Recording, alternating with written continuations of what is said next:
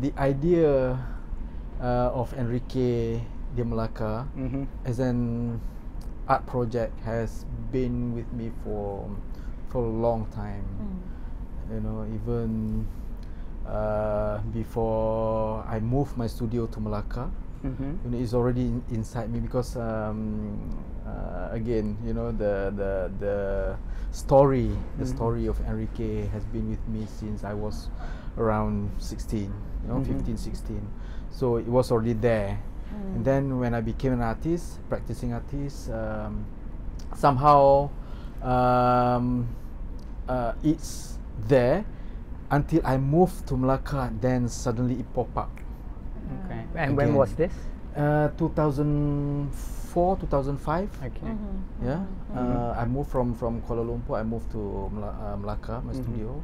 And then one of my first project that I wanted to really try to produce, you know, is this project, Enrique de Malacca. Okay. But then when I started doing some research, at that time there was not much information. Okay. I know internet also is not really, Yeah. It was just not, picking up, not right? like today, unlike today, you know. Yeah. And museum, of course, we don't have anything, you know, Malacca Museum.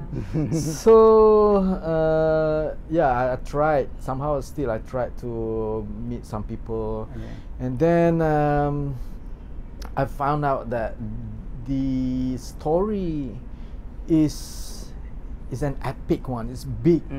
You know, it's not just a small story that you can present it as a piece of painting or a piece of sculpture. You know, it have to be big.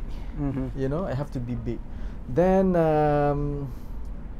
I know that if you are producing something big, you need a lot of money. You know, that's where it got stuck again. Right. Did you always have the museological display in mind, or were you initially exploring different format of telling this story? Well, not really. Actually, in terms of the form, not before this project. Not really. But I like the work in multiple mediums, multiple language of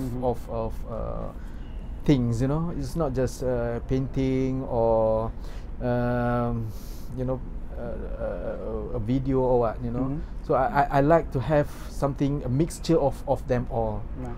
You know, Yeah, at first I thought filmmaking is Right. you know, Encompassing. yeah, you know. Right. But then when I got the idea for this project, that's one of the things that got me interested more in this project, because I'm able to explore within all this medium. You know, I can have objects, I can have prints, I can have painting, I can have, you know. So this is a good time for me to really go for this. You know, so I like that. Even if I'm going for a show, if it's just a painting or drawing, you know, just one. Not really interesting for me. But if I find something, you know, or an artist who produce different things, I'd be more interested in that. Right. And that's, you know, actually what pulled me into the work itself, because you didn't have just one view of things.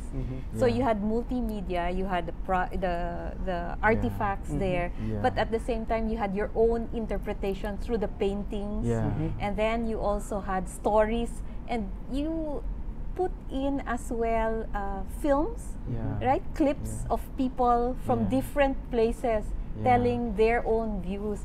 And so I was really amazed, you know, the first time I watched it, it's like I got so excited.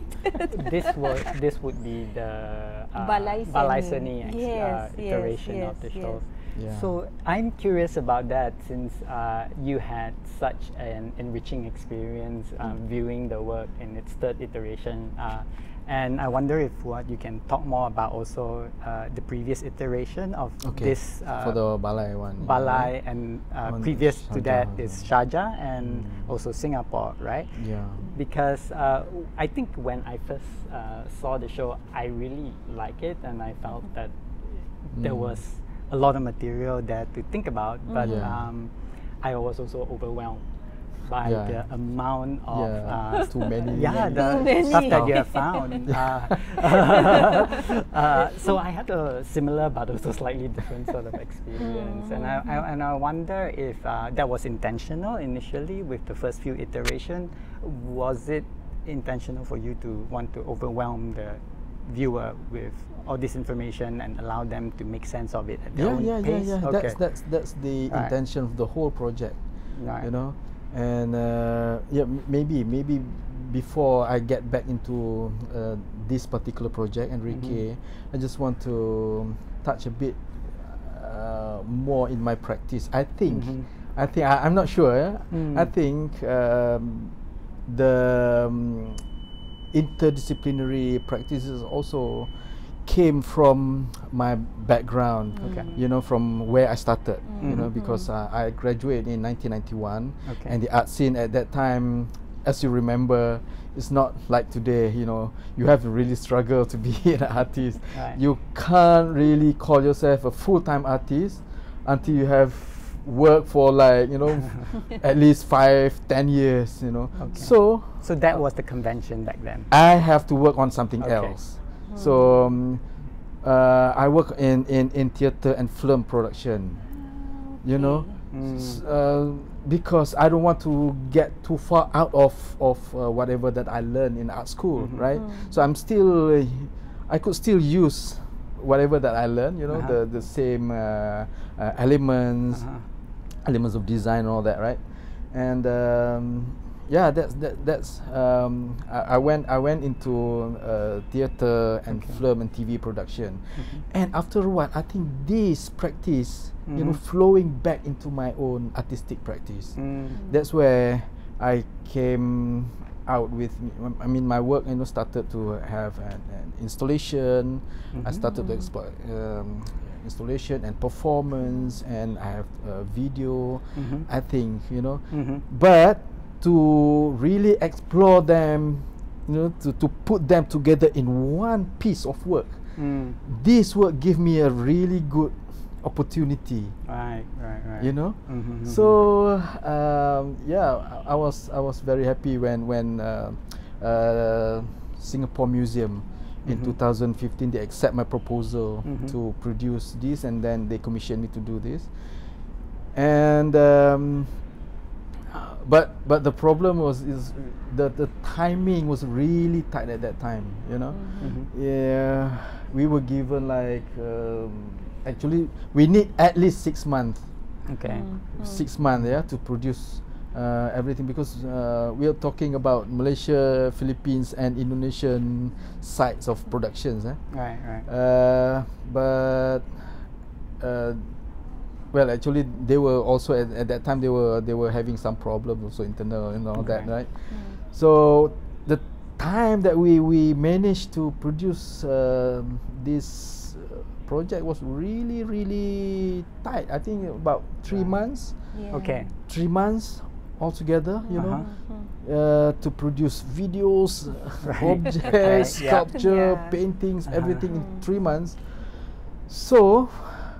For the first iteration in Singapore Biennale in 2016, I could say that we are able to produce, I think, about 65% of the whole idea. You know, so there are still a lot of things that I was not really happy with the productions. Actually, that's my question. Like when you move from one exhibit to the other in the different places, how has it changed? How has it? What was there? First of all, it depends on the space itself, because it's a kind of a fluid installation. It doesn't fix, you know. So it really depends on the space that is given. Then we go for it, you know. So what did you choose to improve on from the first to the second iteration? We add in few more people in the interviews. Okay. Interviews, okay. and then some prints, of course. I add in a lot more. Your own drawings, yeah, your own artwork. Yeah, and then the portrait paintings. Okay. You know? Those were developed for the second show. developed for the second Right, show. okay. At Sharjah, you know. Okay. Yeah, and then also the main video, Imagomundi video also. Yes. I read up because the first one I use my own voice. People said it's okay, but you know, if every time when we listen to our own voice, talking or so which celebrity did you get? Then I found someone to redub it. Redub. So you didn't have to reshoot the scenes, or did you do that as well?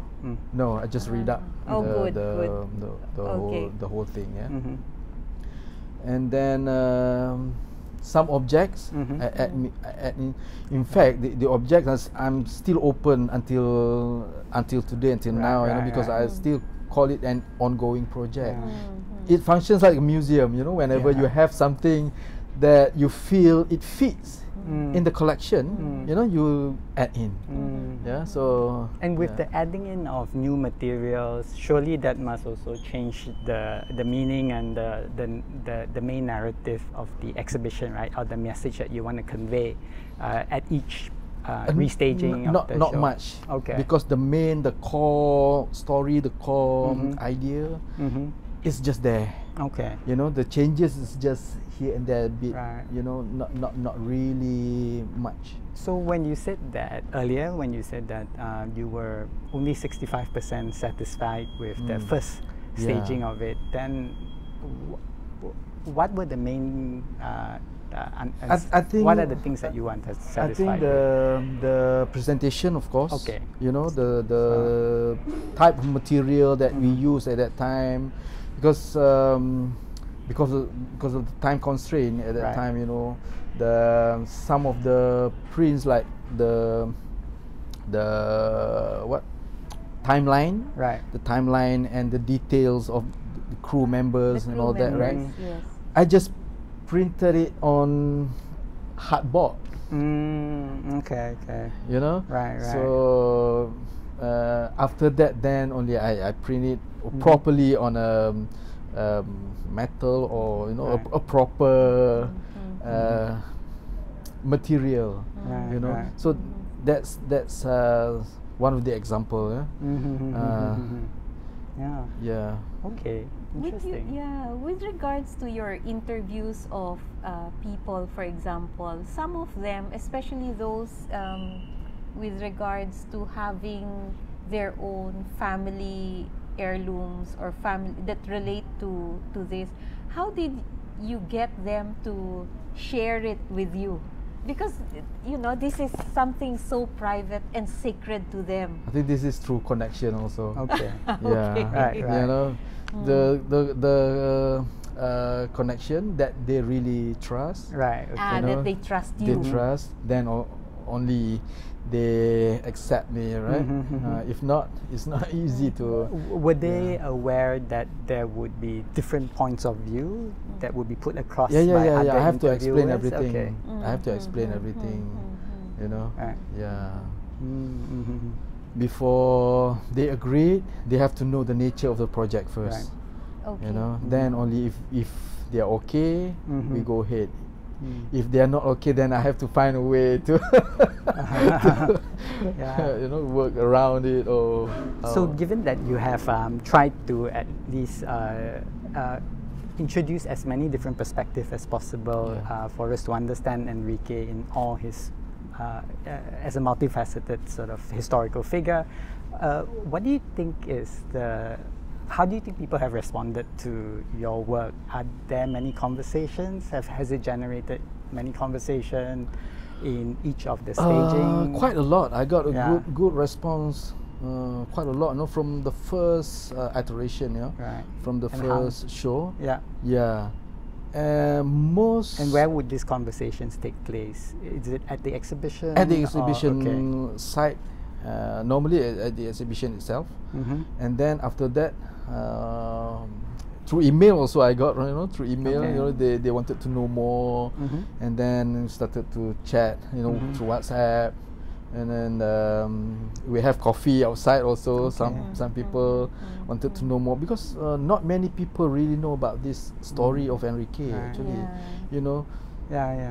With this project, then only they know, there's this guy following Magellan, along the way.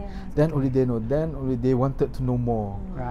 So most of the people that responded to this show, to me, was on that side, the perspective, So, Noelle, if I may ask you, why do you think that's the case, that Enrique is still not a well-known historical figure, or the fact that he's got such an interesting story, built into this person, right? Who possibly could be the first person who have circumnavigated the world. There's so much possibility there. Why hasn't there been more people? Why hasn't he become more popular? Why is he not more popular than? I think the question is also, what is our usual narrative, right? Our usual narrative is, of course, centering on the Western perspective, which is Magellan and Elcano. And so for us, it's always their story, and we listen to their story. So even in the Philippines, like there's this famous song, on March 16, 1521, Magellan discovered, the Philippines. So because it's Philippines. Discovered, and so it's and always. This is sung in Tagalog or English.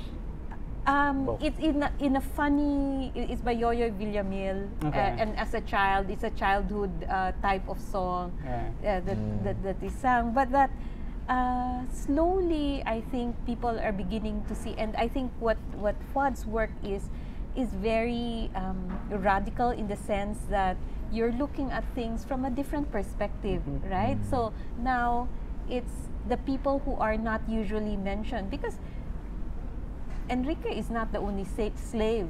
And even in your 270 crew list, there are many people there who are not mentioned. The youngest was a how old, 3-year-old boy, or all those slaves.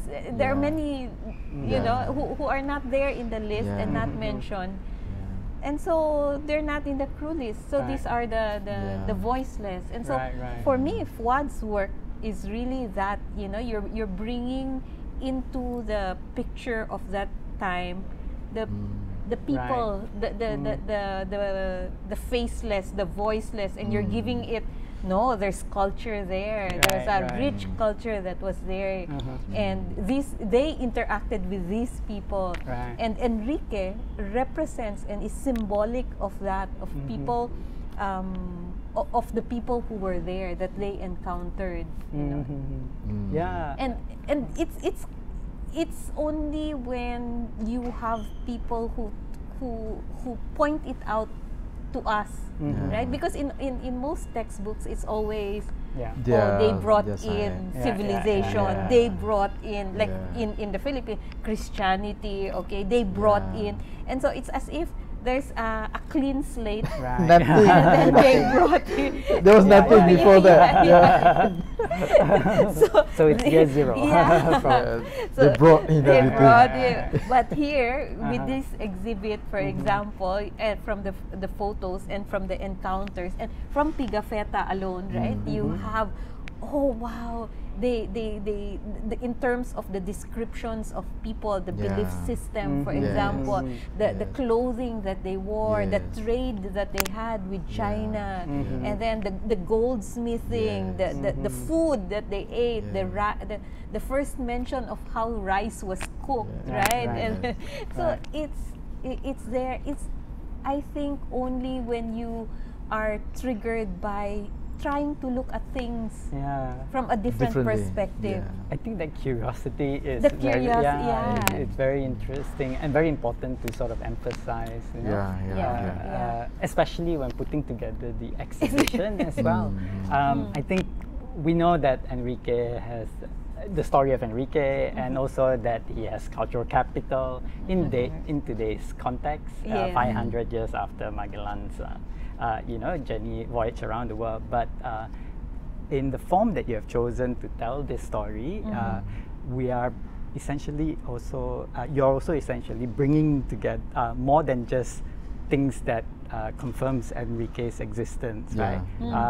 There are all these other sources that, while helps to tell Enrique's story, are also signposting other lives out there. Other lives, exactly. And that's what makes it exciting. I think one of the most pleasurable thing for me was to work on like thinking about indigenous mapping knowledge, right?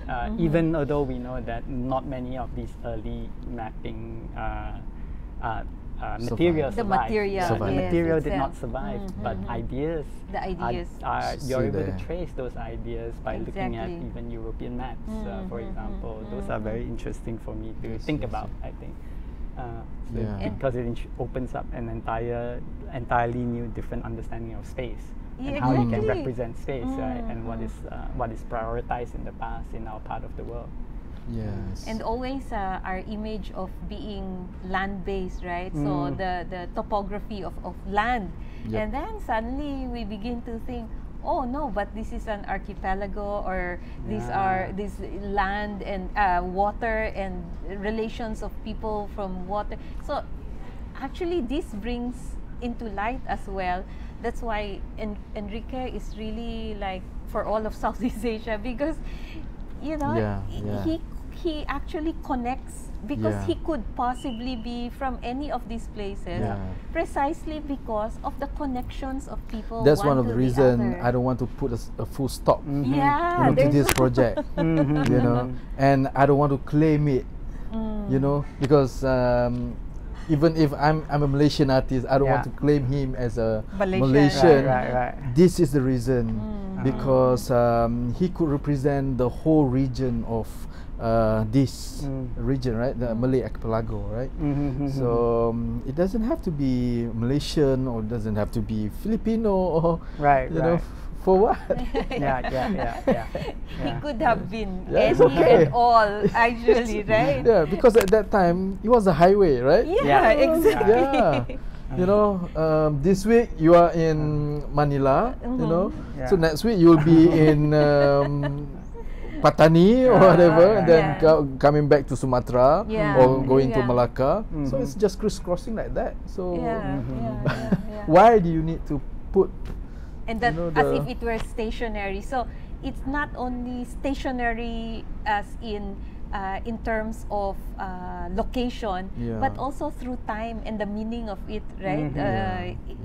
I mean, changes, because culture also changes, and the connect. For me, really, what was so striking was the connections of these different islands, because now we always have all these national boundaries. Okay, Malaysia, Indonesia, Philippines. That didn't exist, and we. And so I think it's interesting to note a bit on that. You know, the during the first meeting of Enrique with Raja Humabon, not many people know that there's another interpreter with them.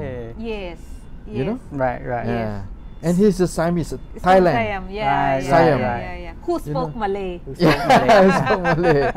You know? Right. Yes. This, you know, if you're talking about globalization, or you're talking about crisscrossing, migration, it was there. I think globalization is an interesting way to frame this, because then we also don't want to overly romanticize this past as, you know, exchange happens in a very fluid manner that you know, it's easy to sort of just transact and talk to one another, but it happens also through translation, and there are all these mechanisms already in place that wasn't introduced by the West. And that to me, I think it was quite an interesting point. That translation is really part and parcel of our everyday and conduct. There's always like negotiation, negotiation in meetings of different cultures, right? Yeah, but one of the things that I was maybe a bit concerned by, and I wonder what you think about this, is that I always felt because you left so much of it for the reader to decipher.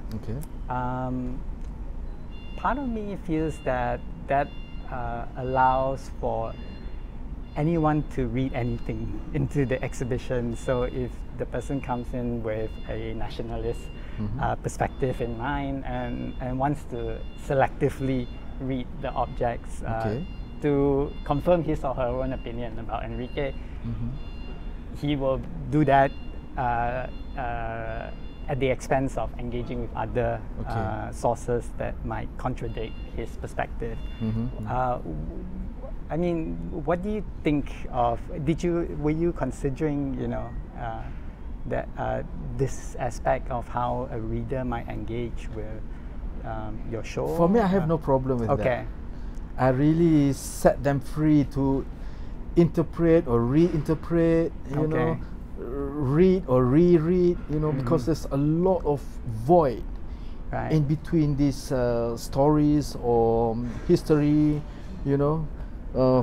from different perspective, from Philippines and from Indonesia and from Malaysia. Are people changing their perspective over the course of interacting or visiting your exhibition? I'm not so sure about that. I'm not so sure about that. But some of the people who are really quite extreme, claiming that he's a Malaysian, they are still holding on to it strongly that he's a Malaysian. I'm only mentioning that because there's those people. Then there are maybe those who are more extremists in the way they view things, and yes, they will hold steadfast to those ideas, right? But I'm also a bit maybe concerned with even the liberal set, for example. Those who profess more liberal views, they come in with the perspective, because Fuad is, discussing someone who is such a quintessentially Malay figure, so it can only be read as Malay, and in a very narrow sort of like sense of the word, right? So, and I've always felt that the show never quite, whenever, I guess when I heard of that kind of critique, I always felt that the show offered a much more richer take on Enrique. And I don't know. I mean, and I wonder if where does this, what contributes to this? For me, this, I think it's quite natural, for everyone. It's just happened that I'm a Malay Muslim, and when I first read about Enrique, the story, it stuck in me because he's a Malay. He's a Malay, a slave, and the probability of him as being the first man to circumnavigate the world as a Malay, and because I'm a Malay, so I think it's quite natural to react or to feel that, to have that kind of reaction. So the idea, the story stuck in me because I'm a Malay. What can I do? And then I present him as a Malay man, to go along with Magellan for his 10 years with him. It's maybe because of that. So that's I attach to him. Right, right. You know, in that sense. Right, right, right. You know, so Yeah.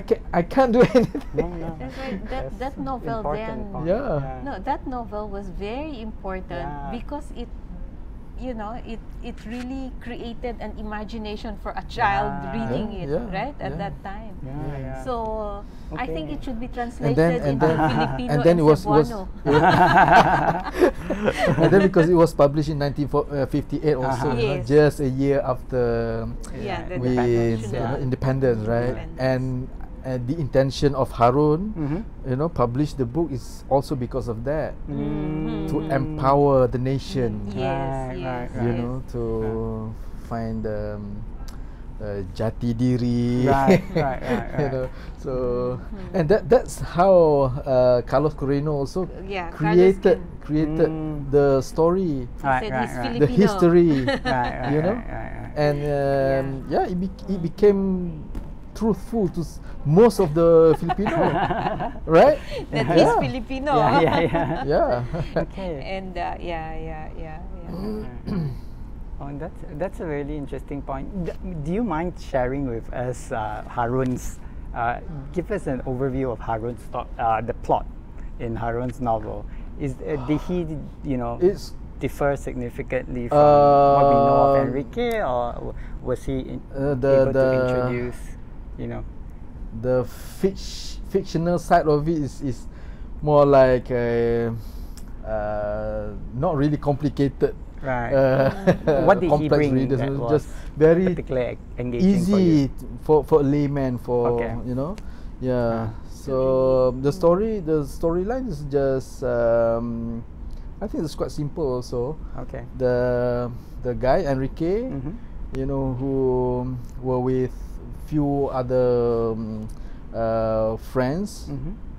trying to protect Malacca during the raid. Okay. You know, Portuguese, Mhm. with Portuguese, and then Portuguese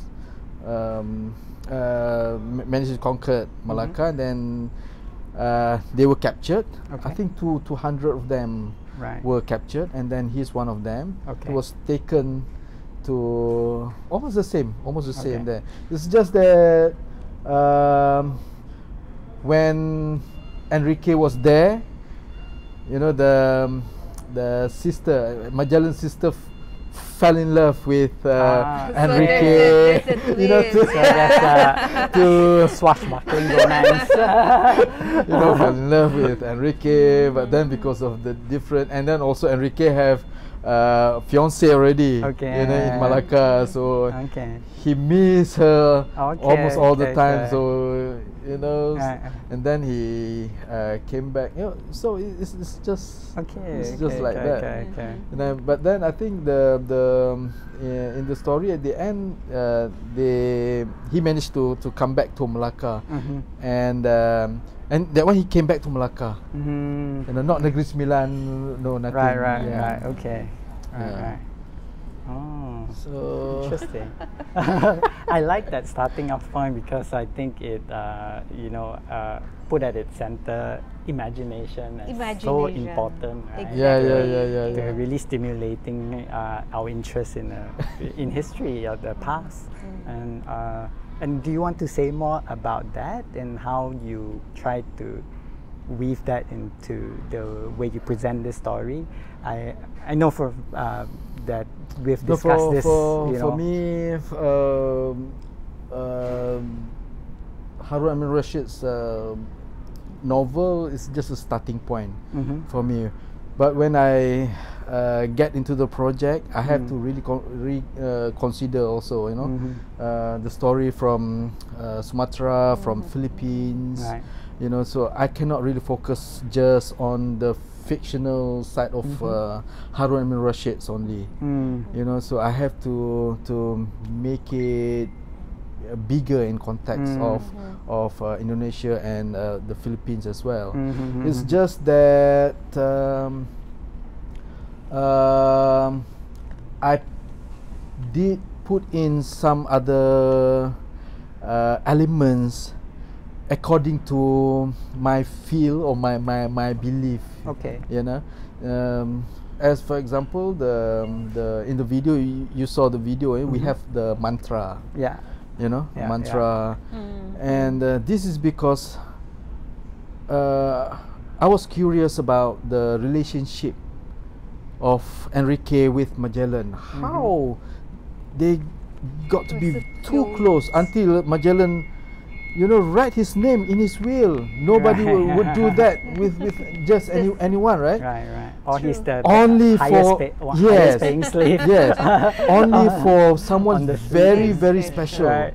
You know, and Magellan wrote his name, Enrique's name in his will, with 10,000 maravedis. It's a lot of money at that time. Yeah. Why he's so close to him? So pukau. You know? So one of the way, because we have that here, we have that ilmu. In the video, I use that. In the video, I use that, and then the element of dream, you know.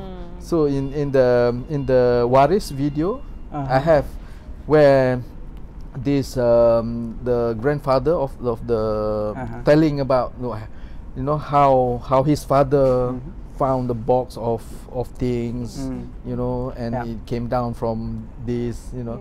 So that magical realism elements that we have here in this region, right? So I think it's common in Philippines, in Indonesia, here in Malaysia. That one, we don't have that in the novel. That one I use it that one is my own interpretation of the story of the you know, the of the character. But even in the end, when Magellan is killed, right? Yeah. There's a description of Pigafetta of Enrique feeling, you know, so down, wrapped in a blanket, so sick, and can't even go up. I mean, of course, right? And not only that you were affected because you were part of the fighting, but also because the loss of someone so dear to close them, and dear to you. Right. And then with the way he was treated after. So it made him angry, and that's the logic also, you know, when they thought that he plotted that, you know, the massacre. The massacre. You know, he plotted the massacre with Raja Humabon, you know, because of the way he was treated. He was treated, yes. Whereas he was supposed to be free. That was in the will, right? Yeah, it was stated in the will. He was supposed to be free, and then suddenly this Barbosa, no, you're not going away. I'm going to take you back to Beatriz, Beatriz, the wife of Magellan. And be so it's magical. That, okay, you want to play? Let's play. You know? So okay. Do you want to, Noelle? Do you want to share a bit about the context of slavery in our part of the world? What is this relationship like? It's such a, you know, as I was trying to do research on this topic, it's such a convoluted and complex, so complex idea. Because there's no one clear line on what slave, unlike the European form of slave, you know. Because we have in our mind very often what happened in the U.S. where in that context, then, you know, the division between the master and the slave is very clear.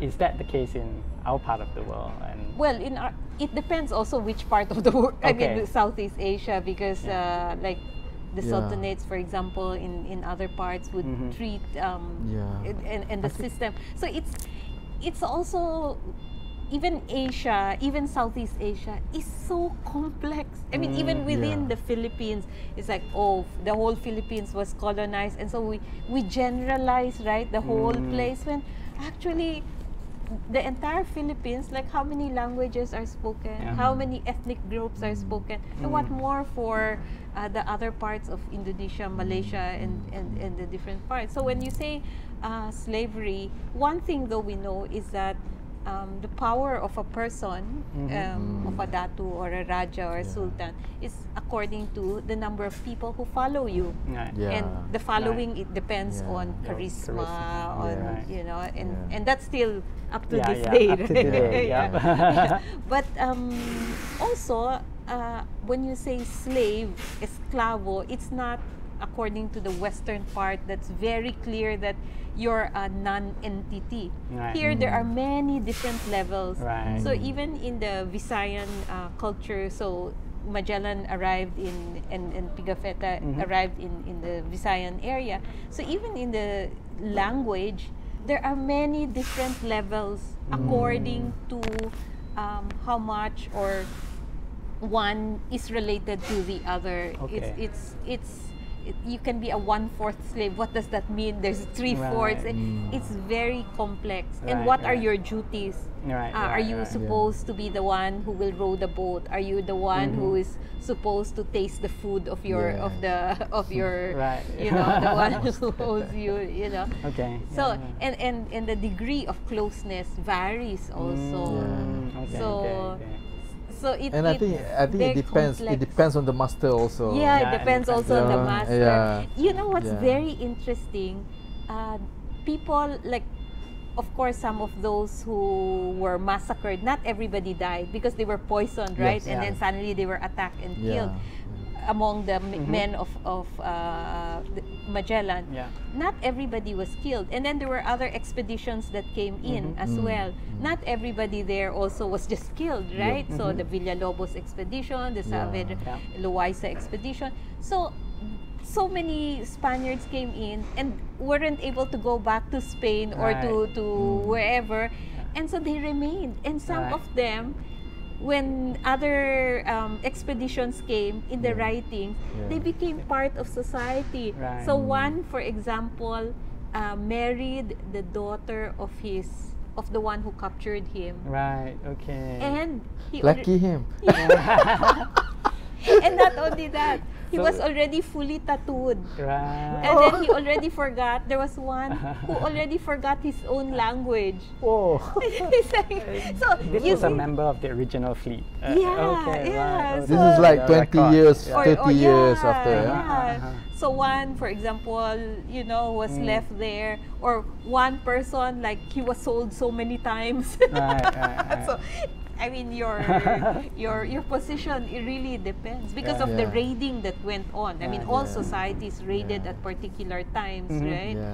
So when you talk about slavery, I think that's a whole. There are people, like, you know, like that also, you know, the master and slave relationship. I think that there are people like that. So that's also very severe. I think it depends. It really depends on the master. On the master, on the culture, on the slave, on the type of and relationship, and also the slave. I mean, if you're a weak slave, of course we can sacrifice you before we launch the ships, because to launch a ship, sometimes, you know, to bless it, it has to have the splatter of the blood of the of the person to launch it in. So why will you get somebody who is strong, who can be useful to society? So we get someone else. So many things like that.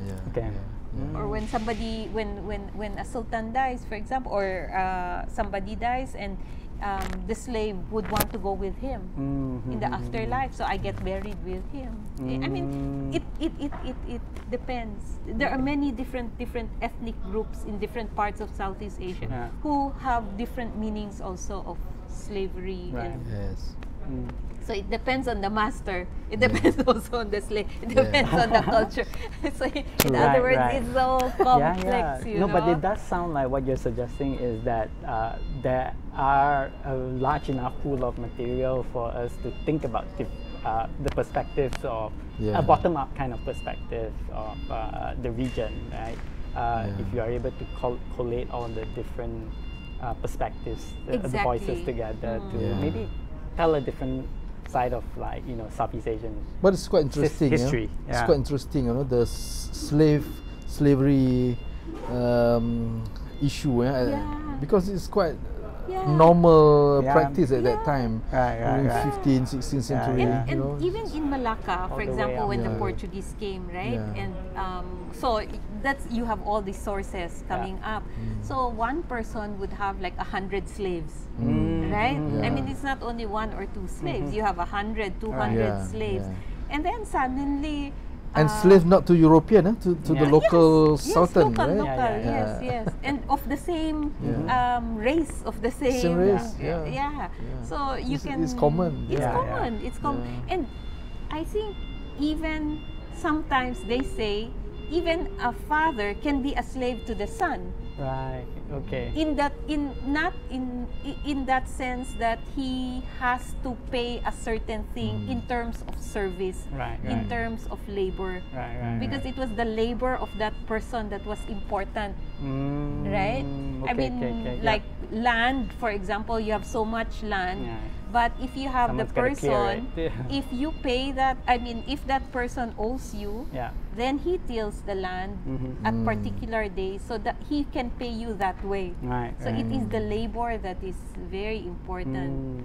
The one who will, of course, there's a whole group of those who will just row the boat. But when they're not raiding every day. So what do they do in other times? So it's essentially human resource management. Exactly. On some level. To bring it back to a contemporary language. And that's why also, like, we always say, the Spaniards came, it's like there's a clean cut, right? What was before, what was after. We don't see, actually, there's, because precisely there was culture that was there, that it's actually changing, that it's transforming, and therefore you pick up, but some things remain. So even our concept, for example, of slavery back then could be in some of our practices. For example, with our helpers or with certain people, it's like, you owe us a debt. Utang, right? The utang is not just money utang. The utang is you know, I did something for you, so you do this for me. You vote for me. Utang budi. We call it utang budi. Utang budi. I helped you when you were down. I gave you a job. So you have utang now to that person, and so. So you cannot say no to that person once he asks, even if it's you're obligated. You're obligated. You're obligated. So I feel we have that word utang budi. We say utang na loob. Loob is in, you know, you owe that person. Utang na loob. Utang na loob. Na loob. Okay. Utang na loob is very important, and in some ways, slavery is that way. Okay, that's an interesting point. You know, on a parallel topic, I guess what we didn't explore very much with the staging of Enrique de Malacca is, of course, the perspective of women back then, right? I mean, and it's always been a challenging subject, especially when the story itself is so macho on so many levels, and it's a great boys' adventure tale. Because there's no women crew also. Actually, there was a slave that was mentioned. When Magellan took him to the king, to present to the king, but then in the voyage she's not mentioned because they're like the other slaves, not mentioned, but they were there. They were. So it is likely that they were part of the voyage, but they were not mentioned. Could be possible. Right. But I'm not sure also, because for some cultures, it's bad luck to bring a woman to the ship, right? For some, not in Sulu or other, but in the Western concept of sometimes. And I don't think it's a good idea also to bring 2-3 women within this 265 male crews within 3 years on ship. But interestingly, even when you read Pigafetta, he mentions the people who he met, right? And that one is the descriptions of them that we could put in. What were women doing back then? What role did they used to play in society? Are we able to get a sense of that from reading Pigafetta, for example? Yes, there's description. For example, when he Christianized Raja Humabon, and then there's another separate for his head wife, and then Pigafetta says, I think that's also the other wife who were with her, because so things like that. Yeah. And interestingly, like, because Pigafetta really describes everything, right? So even what she was wearing and the crown, quite detailed. And even like she put on manicure and the color of the lips also, and how they, so the makeup, we use makeup also, and the idea of beauty. So even it's all there, and the tattoo. And for me, the one that is not normally mentioned but was written down was after Magellan dies and they proceed on and they go to this island in Mindanao, in Kipit, and they go upriver, and he says, okay, he has dinner here with his concubines and all, but the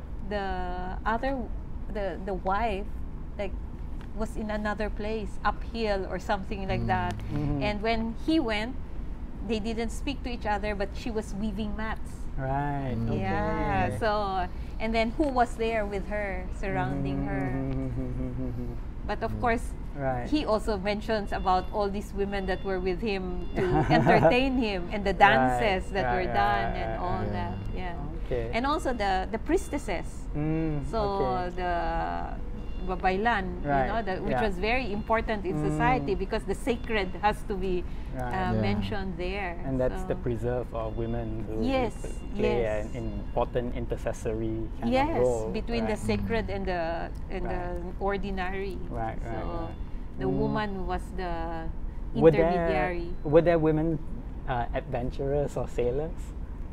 Sailors, not mentioned. Never heard, huh? Not mentioned. No. Did you ever come across any material or across Southeast Asia? No, not even in terms of the raiders.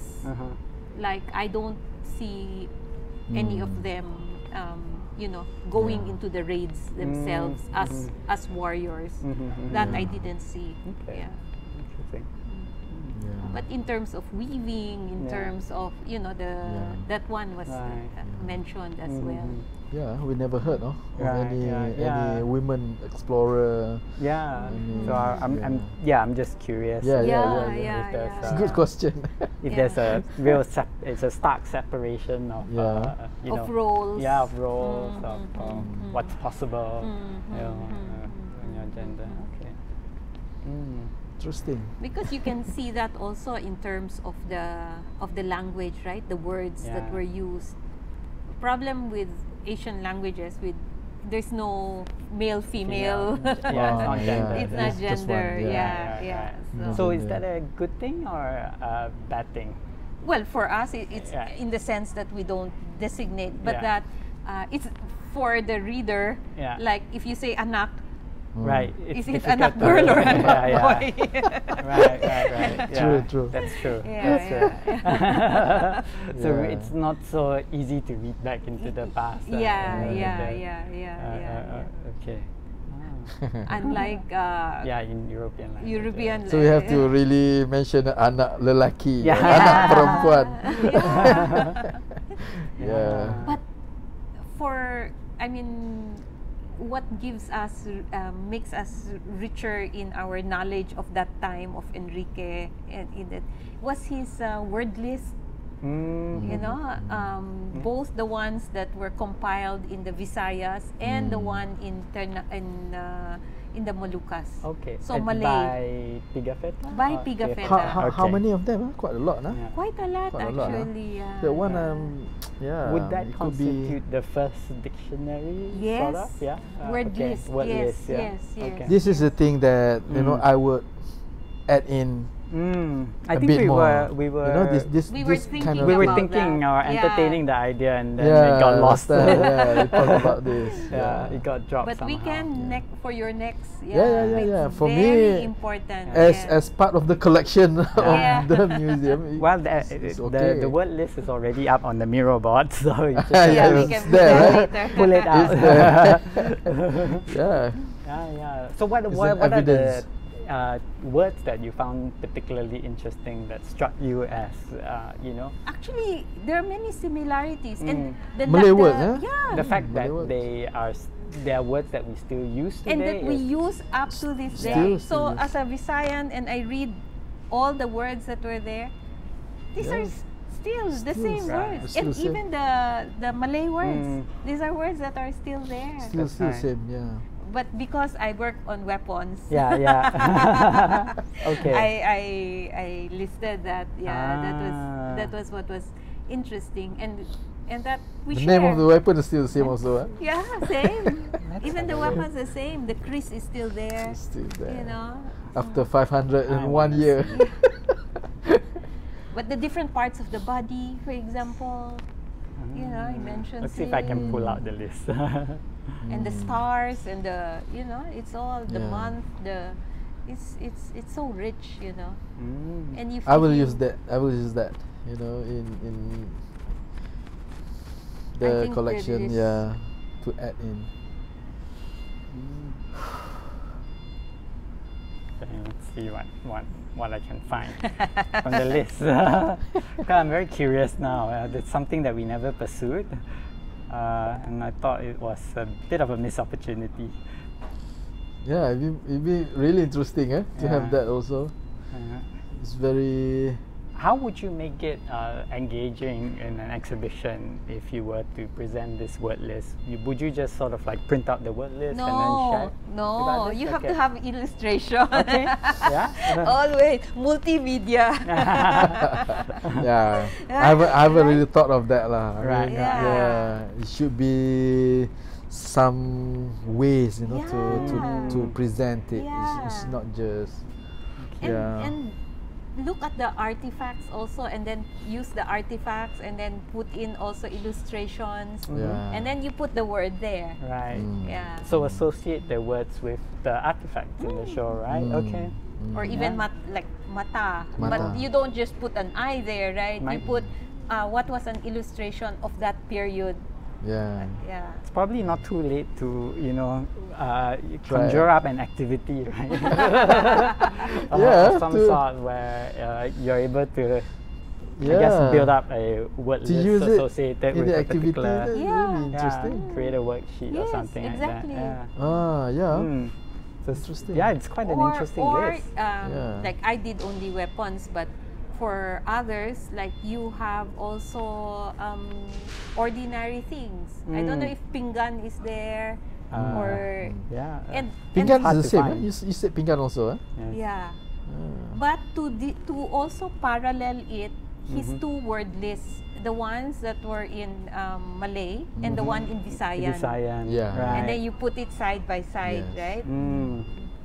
I mean, just casually browsing through it, there's gula, there's api, there's asap, all those very commonplace words that we continue to use today. And also the counting, the kambing, the kerbau, the babi. That one is a bit of Indonesian. The numbers, the counting. Well, the numbers are in. I mean, it's Malay, but from maybe when from you went Sumatra. to Moluccas. You went to the Moluccas. Moluccas. Ternate Tidor. That's why they use the one from Indonesia. Okay. Telu, Javanese, exactly. So many things to do, right? There's so much to do. So if you were to stage the next iteration of Enrique, how might you go about it? What else? I don't know. I don't know yet. I really don't know yet. I thought this one because it's important for me to, instead of celebrating Magellan, this show was supposed to be last year, right? That's right. 2021. So it's 500 years of Magellan's death and the freedom of Enrique. Right. So Freedom of Enrique. yeah, That's the one. instead of celebrating Magellan, you know, so we were supposed to be celebrating the freedom of Enrique, but then lots of things happened last year. So we have to push it this year. So it's already late a bit, you know.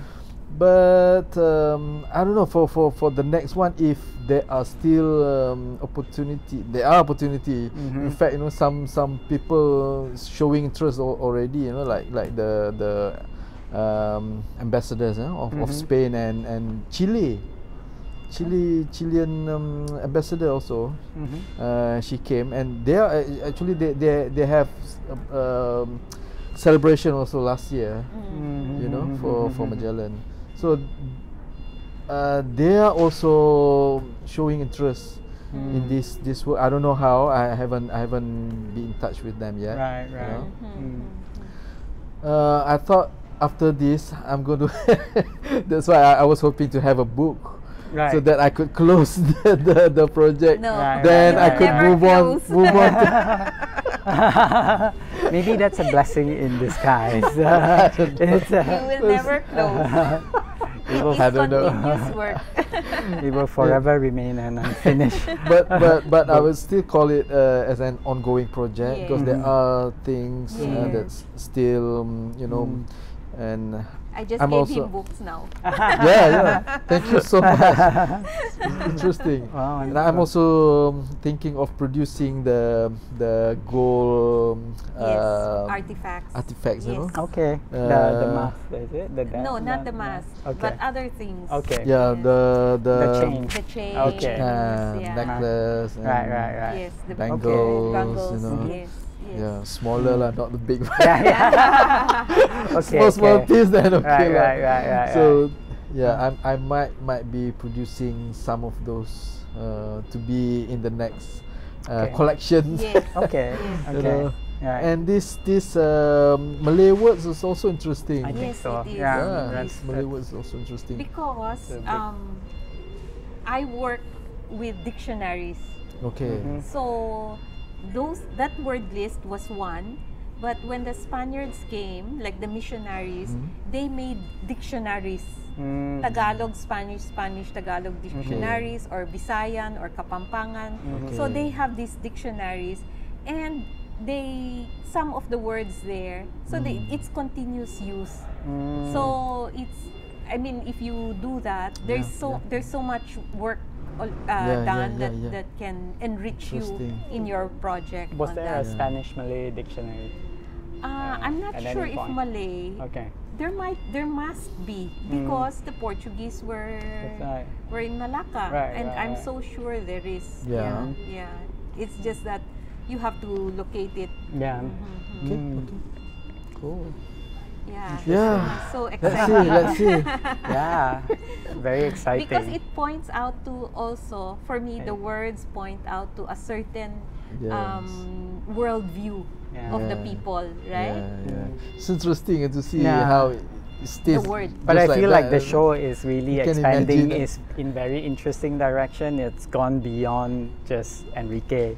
A figure located at a particular junction in history. And we're now looking at him in relation to the region, right? And the culture of the region. And when I was approached by Singapore Museum for the Biennale, they were just asking me if I have anything to do with Nusantara, I mean Southeast Asian maritime history.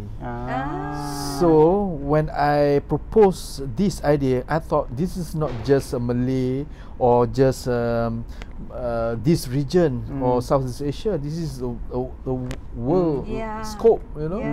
So it's just not just that, you know. So it touches a lot more other things. So especially since it brings, because we're talking about Enrique as something that represents Southeast Asia, but also how actually he is one, of course, a Southeast Asian, but that you know, who has gone out there in that world, which you know, interacting with, you know, Portuguese, with Spaniards, with all these other Asian community, other Iberian, European communities, and we think of, you know, like Filipinos, for example, we have so many overseas contract workers.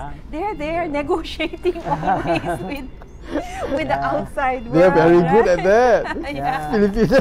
Having to translate. Having to translate. So you're always translating, right? You're always negotiating in between. I think that's a quality that a lot of people can probably relate to. Exactly. Given that we live in such a globalized world today. Right? So very interesting. Looking forward to your next iteration. Yes. Let's see how it's going to be.